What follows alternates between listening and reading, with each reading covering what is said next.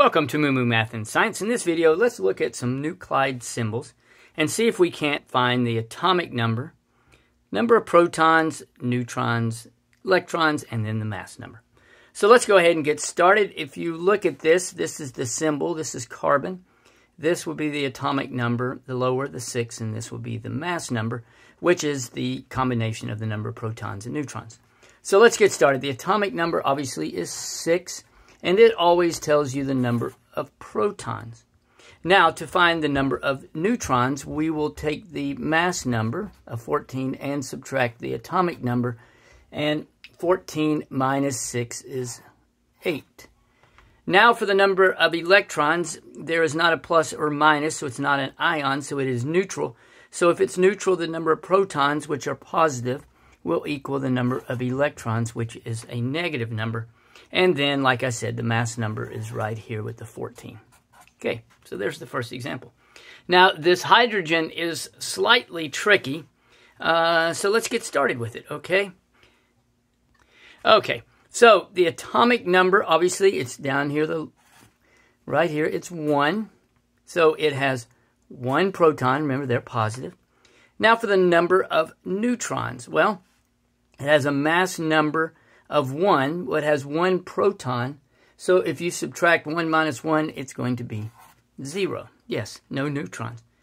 Now for the electrons, it is an ion. It has a plus 1 charge. Remember, protons have a plus 1. So what will you subtract from 1 to equal 1, and that is 0. So it has 0 electrons. Yes, 0 electrons. And then the mass number is 1. That's kind of a weird ion there. Okay, now let's look at the next. Okay, let's go ahead and get started. We have the atomic number of 17. I'll circle it. Number of protons is going to equal that. Remember, they're positively charged. Number of neutrons, let's take 35 minus 17. It's kind of hard what I just wrote there. And that is 18. Again, I took the mass number of 35 and subtracted the atomic number of 17. Number of electrons, well, we know that we have 17 positives, and it has a negative 1 charge. You can assume there's a 1 right there. So that means we must have 18 negatives so that we end up with a minus 1 charge. So for this, it is 18. If you can see in the midst of all that messiness, that's what it is. And the mass number is 35. Okay, we're making progress. Let's move this on up. Let's do a couple more. Magnesium, and I'll pick it up. The atomic number is, let me pause here for a second. Okay, magnesium, I'm sorry, the atomic number is 12. And then the number of protons are 12. Remember, they're positive. I've said that several times. Neutrons is 24 minus 12, so that will be 12.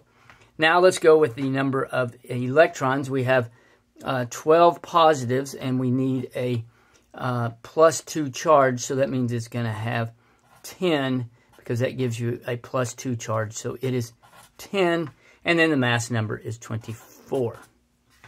Okay, next we have, again, atomic number is the number right here. Number of protons equals the mass number. Number of neutrons will be 108 minus 47. Woo, you can't see that. That is messy. And that equals 61. This chicken scratch here is 108 minus 47. Next, we have the number of electrons. Well, it has a plus 1 charge. It has 47 positives, so that means you're going to have 46 negatives, okay? And that gives you a plus 1 charge. So you have 46 electrons. I'll circle that. And the mass number is 108. And now we're down to our very last one. Let's see, we have an isotope. We have the atomic number is 16. We have 16 protons. The number of neutrons will take 34 minus 16. And the last time I checked, that is 18 neutrons.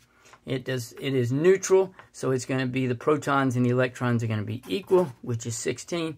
And last but not least, it has a mass number of 34. I hope that helps. And remember, kindness multiplies kindness. Be kind to someone today.